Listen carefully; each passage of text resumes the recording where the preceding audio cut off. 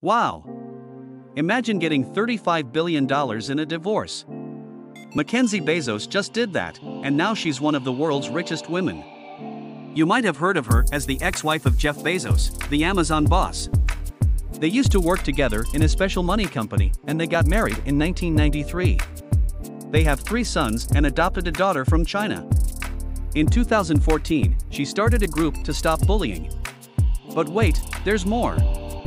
She's really good at writing and learned from a famous writer named Toni Morrison. Now she wants to be a writer too. With all that money, she can write without worrying about it. Can money make you creative? Some people wonder if having lots of money helps you make art.